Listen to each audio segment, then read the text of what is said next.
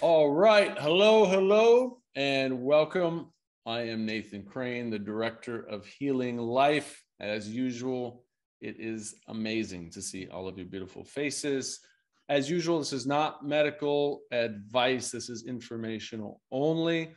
Please consult with your own integrative practitioner, whoever your primary care person is, for specific medical advice, or reach out to Dr. Eliaz and his team if you want to work with him as well. But without further ado, let me introduce Dr. Isaac Eliaz. He's a recognized expert and entrepreneur with over 30 years of clinical research and experience in the field of integrative medicine, with a focus on innovative approaches to chronic illness and oncology. We were talking just behind the scenes, and in fact, he also has decades of experience not only studying and practicing, but teaching some pretty incredible forms of meditation as well, which I find to be incredibly fascinating. He's an international lecturer on galectin-3 and its effects in cancer and fibrosis progression. He's a holder of more than 50 patents worldwide in the field of galectin-3, modified citrus pectin, therapeutic aphoresis, and more. He's a lifetime practitioner of meditation and other mind-body practices, offering retreats internationally. Dr. Isaac, thank you so much for joining us. Thank you. Thank you for having me. It's great to talk to you. Yeah, it's great to have you here. Thanks for doing this. Thanks for rescheduling. We had that hurricane come through Florida, and we didn't know if we were going to be able to actually do this last week, so we had to reschedule. And our hearts go out to everybody who was affected by the hurricane. We've been donating to help out people in Southern Florida. I have people that I know who have gone down and that they're volunteering their time as well. Some people have lost everything, are going to be displaced for weeks and months. It's so terrible what happened. So our hearts go out to everybody who was affected by that hurricane. Thankfully, here in Jacksonville, it went right around us, didn't hit us. So grateful for that. But thank you all for adjusting your schedules, as we had to reschedule this for this week. So, Dr. Isaac, you wrote a book called The Survival Paradox, and it's a pretty incredible book. I actually have it right back here on my bookshelf, which you can't see. It's around the corner here. And you know, there's a fantastic premise in it. And we were talking a little bit beforehand too about cancer and the parasympathetic nervous system, and you know, this survival paradox situation. Can you talk a little bit about that and what the survival paradox is? Yes, of course. And maybe I can even share a few slides, and we can just see. So the survival paradox really offers a new paradigm to our understanding of health and disease in general, and it's highly practical in cancer. So we are built to survive. We are built to survive as people, as a nation, as communities, all the way to our cellular level, and it's affecting our mitochondrial function. The mitochondrial function, when we are in time of parasympathetic dominant safety, will function normally. When we go into survival mode, it will switch into glycolysis, which is critical in cancer. But when we understand this and we look at our body, for example, if we look at cancer, we have about, rounding up, 50 trillion cells in our body. And each cell has close to 1 million reactions a second. So the fact, Nathan, that you and I can talk now is truly a miracle. 50 trillion cells working together, understanding that they're going to express themselves, they're going to have a life, and they're going to let go. So the epitome of abnormal survival response is when a cell decides it wants to survive. It doesn't want to die. And that's per definition what happens in cancer. So because this is innate in us, the initial response starts with the nervous system. It's immediate. Within a fraction of a second, we respond with a sympathetic response that increases anxiety and all the classical flight and fight, and we can relax, right? Meditating, qigong, listening to music. But over time, with traumas, with genetic tendencies, with epigenetic tendencies, with toxins, we are not able to make a comeback. And of course, the abnormality of the of the autonomic nervous system drives biochemical response. So this is well recognized. What I've researched and demonstrated with NIH grants is that there's a biochemical response that happened within minutes, and it's driven by galectin-3. So galectin-3 within minute is activated, and as a result, it will start a cascade of events. And we have shown that galectin-3 goes up much before interleukin-6, much before the cytokines. So what is galectin-3? It's a protein that binds to different carbohydrate-containing compounds, glycoprotein, oligosaccharide, glycolipids. And it creates a lattice formation. Certain ligands come into here, and the monomer turns into a pentamer, and we get a coating. So this is a coating of a biofilm in the gut. This is a coating of atherosclerotic. But in cancer, this is a coating that creates our microenvironment. And look what happens. Why is this so fundamental to the treatment of cancer? Because galectin-3 will try to repair the crisis by creating inflammation and fibrosis. Inflammation will drive cancer, as we all know, but fibrosis equates to the cancer shielding itself from the immune system. And you can see the ligands that galectin-3 as a bus is driving to the problematic tissue. In our discussion today, cancer. So CA, mucin-1, they drive cancer growth. MEK1/3, CD45, if we shut it down, we shut down the immune response. That's how the cancer can evade the immune system. Fibronectin, collagen, elastin creates hyperviscosity. Encaderin will drive the metastatic process. The integrins, A3B1 integrin, sticky molecule that will create a metastatic process. VEGF that will grow blood vessels around the cancer. The GAGs and the NG2 that will drive glial inflammation, will drive brain cancer, will drive metastases, will drive more side effects from chemotherapy or from pesticides. So it's important to understand, because what happens, and we've talked about it, Nathan, in the past, when we talked about a year ago, so imagine here outside the cell, you got your macrophage, and they got a signal from galectin-3, and they turn inflammatory. They come in, they block P53 and PTEN. You got all this nasty cascade of metabolic abnormality, AKT, mTOR1. Now you don't have oxygen being utilized because adenosine monophosphate kinase is shut down, and you got yourself the Warburg effect. Hypoxia-inducing factor, the cell is in survival mode. It can't take a deep breath. It drives PDK, PDH shuts down, you get a very aggressive cancer, and that's what you see in the picture below, right?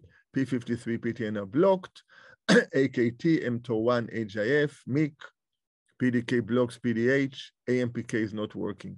So this will drive autoimmunity, this will drive diabetes, and this will drive cancer. That's why, for example, diabetes patient who use berberine or honokiol or metformin will have better outcome because they are blocking mTOR1 and enhancing AMPK. So that's a little bit, very, very briefly, to really give a flavor of how something so fundamental to our being in every second will drive a process towards cancer, and more important, will make it more aggressive. And whatever will throw this cellular metabolism out of balance, if it's traumas, if it's stress, if it's injury, if it's lack of oxygen, if it's pesticides, if it's heavy metal, if it's toxic effect of conventional treatments, whatever it is, if it's scars, it has to be factored in when we address cancer.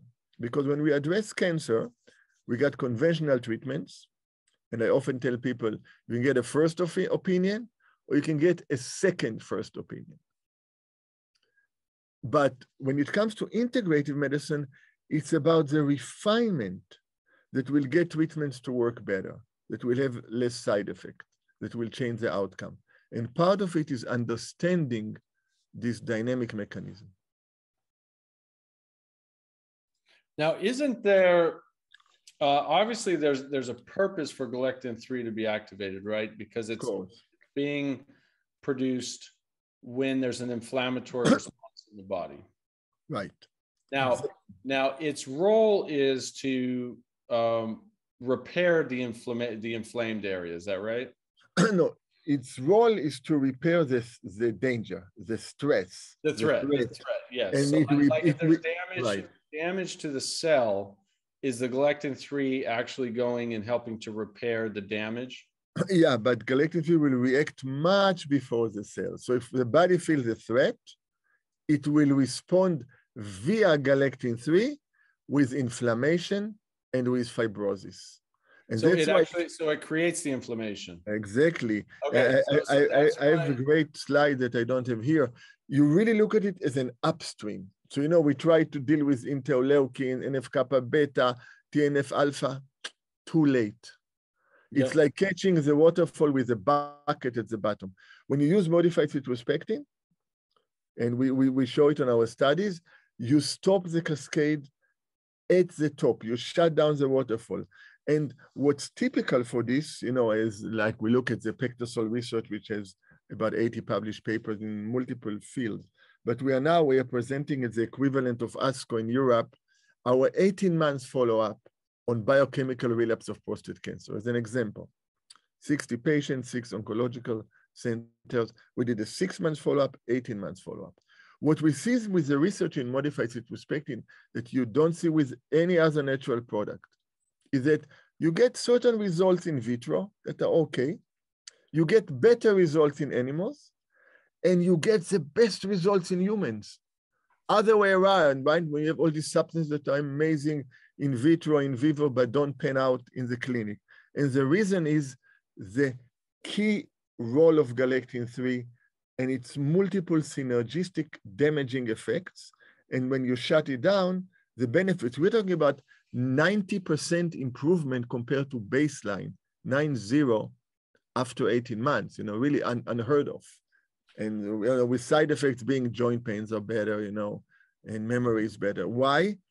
And that's the point, because we're addressing this damaging survival response at an earlier stage. And naturally, when you break down the lattice formation, then there is better oxygenation to the cell.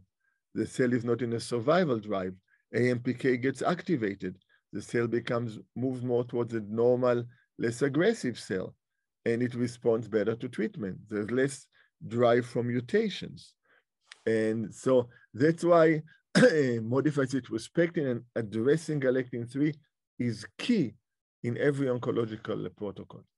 Okay, so you're saying modified cytospectin. We'll talk about that a little bit more in a little bit. I want to play devil's advocate here a little bit. So, you know, the body produces galectin-3 for a reason, right? We need inflammation. Inflammation is essential for healing.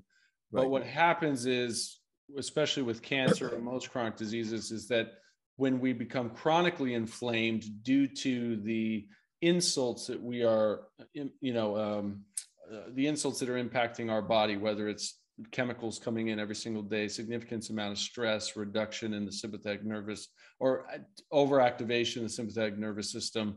It might be, you know, chemicals in the air, water, foods, these kinds of things, smoking, cigarettes, alcohol, anything that's going to damage DNA consistently and lead to that chronic inflammatory process. We know scientifically that just the process of inflammation in a chronic state of deterioration repair produces damage to healthy cells, creating DNA damage, potentially leading to chronically fermented cells, which can lead to cancer cells, right? Like, so playing devil's advocate, what happens if we put a stop to the galectin-3? Is there any side effects of that? Because the body needs it to deal with to produce inflammation? Or is it because the body's already chronically inflamed, this is a way to help, reduce some of that inflammation, to reduce the damage that's coming from the chronic inflammation? Yeah, so it's an excellent question, a common one, and the explanation is actually simpler. The body will still produce galectin-3 when it's needed, where it's needed. That's the beauty. That's why it's not a double-edged sword. For example, there are certain treatments, for example, blocking TNF-alpha receptors. So you get a stronger TNF-alpha inflammatory anti-cancer effect, but the patient can die from the inflammation. Here it's not. You are in the same time improving the immune function. For example, PD-L1 inhibitors don't work when galectin-3 levels are elevated in the blood. Merck knows it, okay? So for example, when you block galectin-3, you'll get a better immune response. That's what we see in biochemical relapse. What is biochemical relapse? We removed the prostate cancer. There is no PSA, there's no prostate. Then the cancer starts coming back. We block with galectin-3 blocker, with modified cytospectin. We're not killing the cancer. We are allowing the body and the immune system to overcome the cancer. Right. At the same time, we are reducing inflammations. For example, going to a very different field that I published some very important papers in sepsis and acute kidney injury. We show that if we use in the most acceptable animal sepsis model, if we give MCP before we create the sepsis, interleukin-6 rise is attenuated dramatically, creatinine rise and damage of kidneys goes down, and survival goes up from 40% to over to 80%. Very, very significant. And why? Just by using the modified citrus pepper. Exactly, yeah. And we also showed, for example, in a very good journal, peer-reviewed journal, that when a patient comes to the ICU with sepsis, without pre-existing conditions, kidney disease, heart disease, cancer, the level of galectin-3 at time of admission, there is no evidence of kidney damage, will determine later on during hospitalization which patient will get kidney injury and which patient will die from sepsis. Similar with cancer. When your galectin-3 levels are higher, for example, in normal population, mortality over 10 years will triple. Because mortality over 10 years will triple when galectin-3 is at what's a healthy level? That's very interesting. It's not very, and that's a key point. Thank you for the question. Because if you do a blood test on galectin-3, some labs will say under 22, some labs will say 17.8, which by the way, is based on a manual assay. The automated assay, the numbers are lower. So lower, it has to be much lower. When you look at these studies, the Framingham Offspring study, 8,000 people. You look at them, the highest 20% is just 15.6. The lowest 40% is about 10 or 11. So anything getting to the 13, 14 becomes an issue. And I want to emphasize, do not decide if to address galectin-3 and use modified cytospectin based on galectin-3. Because levels of galectin-3 are very individualized and based on genetic tendencies between having a monomer, a single galectin-3, that the lab will count as one galectin-3, or 5 galectin-3, that the lab will still count as one galectin-3, because it's attaching in a different place. So we really have to understand that galectin-3 drives inflammation. It drives it. Centenarians have lower galectin-3 than people who are 70 or 80 years old. Centenarians are lower in galectin-3 than people who are 70 or 80. Why is that? Because they are the ones who survive for a longer period of time. They have less inflammation in their body. Interesting. And what about have you looked at, obviously you have different ages of demographics of people? Yeah, I mean, galectin-3 goes up with age. And just to give a sense, there are over 8,000 published papers on PubMed on galectin-3. So it's not, it's finally coming to the forefront. But our interest in integrative medicine is for the ability of galectin-3 to regulate, potentiate, enhance dysregulated immune response while regulating the metabolism of the cell and allowing other treatments, oxidative treatment, chemotherapy, immunotherapy, radiation therapy, integrative holistic treatment with similar effect to work better because of this very unique synergistic effect. You know, Nathan, you know well, when I showed the list of the ligands, the whole therapies, they chase one of these specific ligands, right? Here we got the driver of all of them that is bringing it. So, and it's, I mean, some of the papers are so elegant. For example, you look at studies in mice where you cause damage in the kidneys get a stress signal, activate macrophage, galectin-3 goes to the heart and creates damage in the heart. Right. You give modified citrospectin, you cancel it.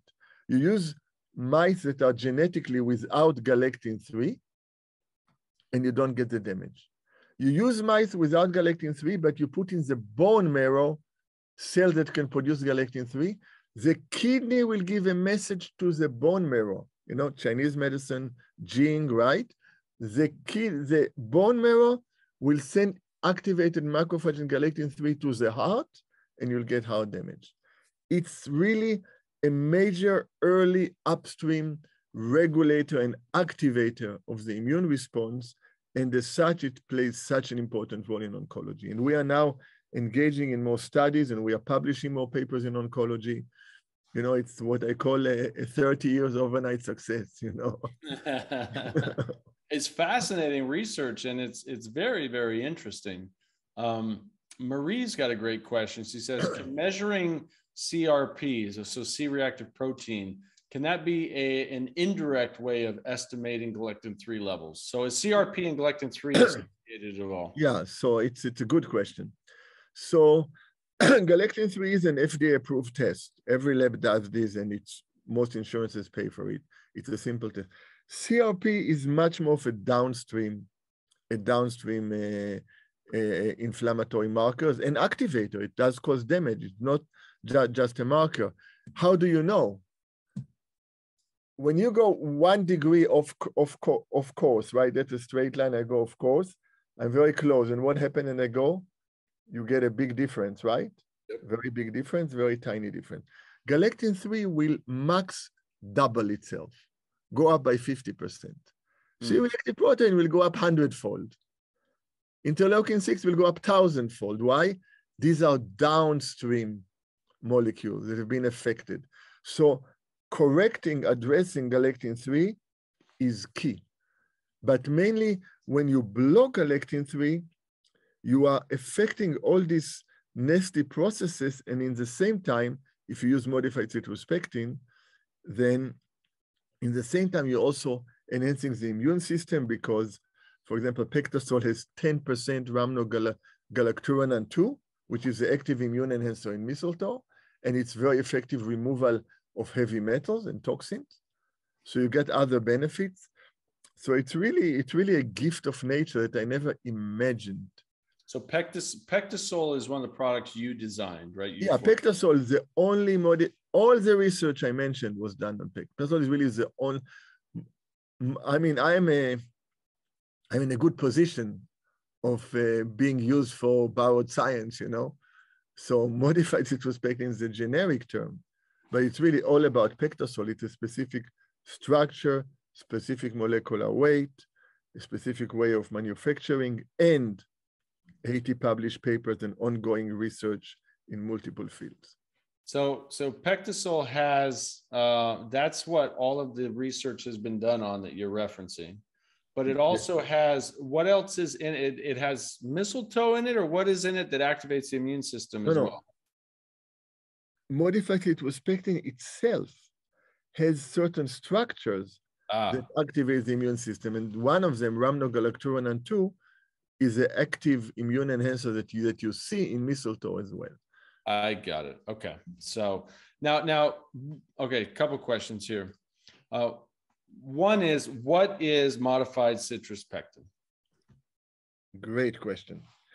So pectin is a long chain of carbohydrate, of sugars, not glucose, galacturonic acid, that is present in the inner peel of the citrus fruit. It has a very large molecular weight, between 80 and 200 kilodalton. It doesn't get absorbed, and it's esterified. The charges are neutralized. When you modify to a very small size, under 13 kilodalton, and you specifically change the structure, it gets absorbed into the bloodstream where it has its beneficial effect. So lemons, limes, grapefruits, oranges, all citrus? Yeah, but you can eat them until the end of the world. It won't do anything.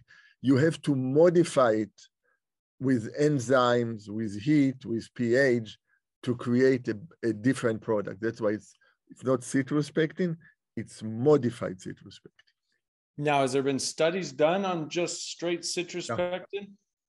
Yeah, actually it had no effect. And in fact, one of the initial studies even showed worsening in melanomas, a paper in 92, yes. Oh, very interesting. So a couple questions. Marie's asking, well, let me go to one that came in a little bit earlier. Erica was asking, can I take MCP while on chemo? Yes. So modified citrus pectin is extremely safe with chemo. There are papers published on synergistic effect with adriamycin, with carboplat, with Taxol. We published a paper showing enhancement of radiation therapy. There is a lot of work on enhancement with immunotherapy. And very important, if you're going to have a biopsy or you are pre and post surgery, modified citrus pectin is the last any kind of food you put in your mouth. And you should go to 20 grams a day. And you continue, you start about a week earlier, and you continue until you get the result if it's a biopsy, or at least for a few weeks. And the reason is the damage to the blood vessels and to the connective tissue that can spread cancer is driven by galectin-3. So modified citrus pectin becomes a very important tool around biopsies, around surgeries, and it's part of the research that we are planning to do is around around prostate cancer with before or after surgery because of the easy pathology. But yes, it's very important. So that's the beauty of it. It's extremely safe. It's a highly sophisticated fiber. Interesting. So taking it before any conventional treatments and after and higher dosages can improve the outcome. Yeah, usually the higher dosages around surgery because of the very short time that you don't want cells to spread. They're always spreading, but you don't want them to go into the tissue and attach. The attachment is with galectin-3 receptors and angiogenesis. But in general, you can take modified citrus pectin with chemotherapy, with radiation therapy, with immunotherapy, which is not the case. I'm very conservative in which supplements to use in combination. And people who have worked with me, my protocols change. Let's say it's a 21-day cycle. The whole supplement changed during the 21 days based on where we are in the process. But modified citrus pectin is can be used. And from my perspective, from my practice, if you look at my charts 15, 20 years ago, and I've been researching modified citrus pectin for almost 28 years, it wasn't the first supplement I recommended. Now it's automatically the first supplement, in my opinion, the most important one somebody can take. And I'm not saying this lightly. You know, I'm a serious recipient of large grants. I publish dozens of papers. I'm a bona fide researcher. It has such a safety profile and a synergistic effect. And it addresses the basic process of inflammaging and inflammation and inappropriate immune response that really drives, you know, every disease. So Marie is asking basically exactly that. Are there any contraindications to using Pectisol? The only contraindication is if you have severe kidney failure.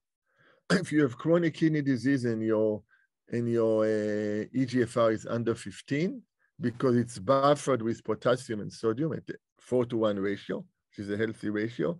But when the kidneys are almost failing pre-dialysis, you are limited with an amount of potassium, so you take a lower dose, 5 grams a day. Usually For cancer, the dose of modified cytospectin as a nutritional oncological support is 15 grams in 2 divided dosages, 7.5 grams twice a day. And we have very specific protocols for people who are interested. So what are some of the case studies you've seen cancer specifically in using Pectosol? You know, it's really interesting. We have people now who are using Pectosol for 25 years. You know, our initial, when we started with prostate cancer, and this was a nutritional support, we have these patients still on Pectosol. It's remarkable when you start getting the stories, and it's interesting because in integrative medicine, we use so many things. I never thought that modified cytospectin will have a role in metastatic disease. I mean, we know it does. We know from the animal studies that it reduces the metastatic process. But again, in prostate cancers, it's a really interesting field because you get this stage when somebody's metastatic, but they're still on hormonal therapy and they're not doing other treatments. And we are getting very interesting real life cases, a lot of them, and we will publish in the next 12 months. And I think it will finally shake up the oncological world. There will be enough evidence for regular oncologists to start making it a household. We're almost there we published 6 months. Now we're publishing 18 months. Now we're starting a double blind on 300 patients. Will take a few years. And then when we publish the real life case reports, I think that finally people realize, wow, why wouldn't I do it? It's a fiber, it's safe, it has no side effects. What integrative medicine is about, you know, we talked before the interview, we shared our interest in meditation and healing. It's really about empowering the patient. It's not only about do this treatment and that treatment. The Exactly. more we can understand the fundamentals, the less we have to do to get to the same results. Well, and it's like, I don't know the science, maybe you do, but I would imagine that if you were measuring somebody's galectin-3 levels before they started meditating and then measure them while and after they're meditating, I would imagine they go down. Is there any science about that? Great study on people who had an MI. And an hour of the heart attack, they are they're not doing anything, they listen to music or they meditate. And level of galectin-3 levels go down by about 15%. 6 weeks later, 15, 1-5. And more important, the area of damage to the heart goes down. 6 weeks later, they come back and they meditate, and again it drops down. So yes, definitely. Because why? We move from a survival drive into a place of balance. Yeah. And when the cell, we really have to understand, you know, I shared it already, but you know, it's worthwhile another dive. I really want people to understand this. When we move, this is a survival mode. The cell cannot take a deep breath. I often ask my patients to connect with their cancer and see, why can't the cancer cell take a deep breath, right? Aerobic glycolysis, oxygen is there. Why? Because P53 is suppressed, all these pathways are not working, right? We have to produce energy fast. We're in crisis. Glycolysis produces energy 100 times faster. But at a heavy price, it drives cancer. When we are at a place of peace, we move up to here. Yeah. And then we have a normal cell, we have a less aggressive cancer. We respond better to treatment because the mitochondria is opened. Radiation can work, chemo can work, oxidative treatment can work. But if the mitochondria is shut down, it's like banging our head on the wall. It's not going to work. Well, this is one of the reasons that we're, over the coming months, this is really exciting for everybody tuning in as well. We're going to be offering many live and brand new recorded, high quality, professionally recorded meditation classes, energy healing classes, Qigong classes, these ancient healing practices that we know basically activate the immune response. And we're going to be bringing them to all of you through Healing Life, both live and recorded. And actually, Dr. Isaac, we were just talking about having you involved in that as well. But just so everybody knows, that's one of the reasons we're going to fully commit to that these next few months and forward, because just being able to have a meditation practice daily is literally one of the most empowering things you can do for your own health and your body's ability to fight cancer and chronic disease. So it's very empowering. Yeah. We talked about, I love the name Healing Life, because it's not that it's having a healing life, and healing brings life. Yes. So really my work, it's called open heart medicine, the infinite healing power of an open heart, of love and compassion. When the heart is in sync, the electromagnetic field of the heart is big enough that it touches every cell in our body all the time. It's 100 times greater than the electromagnetic field of the brain. Some people don't know it. So when our heart is opened, it actually radiates to people around us. So when you are, Nathan, so what you are doing, you're not only affecting the cancer patient, and I'm sure you know it, you're affecting the communities around them. And you can sense it, right? When 100 people meditate in a room, the power. But interesting, even through Zoom, my experience, it can somehow be transferred. It's kind of weird, like, I will be guiding through Zoom and you can feel what's going on the other side, and you don't see the other side. But this is this energy connectivity that we have to respect. There are things we can understand with science as a scientist, and there are things I've seen in my life, especially in the remote places of the Himalaya, that science can never, never, never explain. Never. It's so true. It's so powerful. I want to go back to Pectasol. We have a few other questions. Michael was asking, could you talk about galectin-3 levels as it relates to growth factors of cancer, angiogenesis, etc.? Is it purely a high or low level on a blood test, or are there different galectins playing a role with inflammation? Oh, it's a great question. So first of all, there are different galectins, but the most important one is galectin-3. And it's important to emphasize that you cannot rely on galectin-3 because of something called metalloproteinases, MMP9. I explained the ratio between a monogalectin-3 and a pentamer. But in general, galectin-3 will drive the growth process. So for example, it will drive TGF-beta.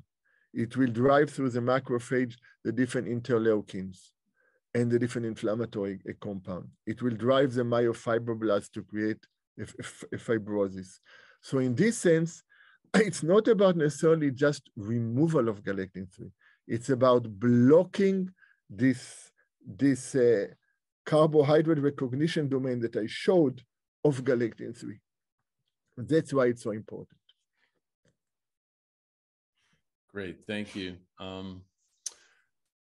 Somebody is asking, can Pectasol be used with cancer patients whose cancers are driven by hormones? And can it be taken if a patient is on immunotherapy hormone blockers? So a lot of the research on cancer, on modified cytospectrin, is specifically on hormonal-driven cancers, prostate cancer, breast cancer. And, of course, there are other cancers you may not be aware that are driven by hormones, such as colon cancer, or many glioblastomas. Many different cancers have estrogen receptors, DHT receptors, etc. So the answer is yes. Modified cytospectrin is especially critical with immunotherapy. Critical, because it will help immunotherapy to work better. Galectin-3, what it does, and I showed it in the slide, if you take an environment of T cells and you introduce galectin-3, all excretion of cytokines will shut down. There is no immune response.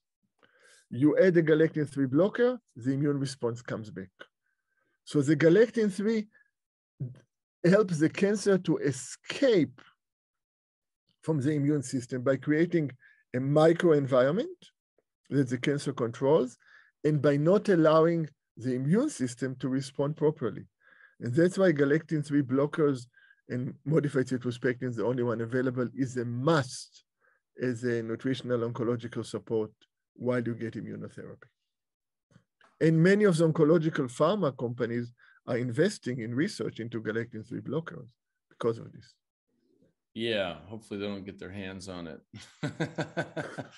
Be better to keep it as a supplement instead of a drug. Well, this is a decision I've made many years ago.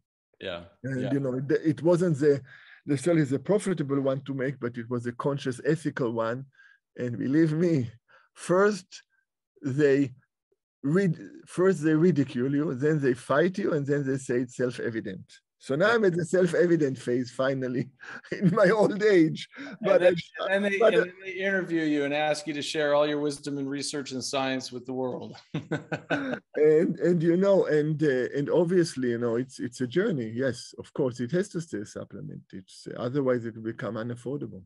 Exactly. What about, say somebody's already healthy, they work out, they're an athlete, they're, you know, already following a lot of healthy lifestyle practices, things like that.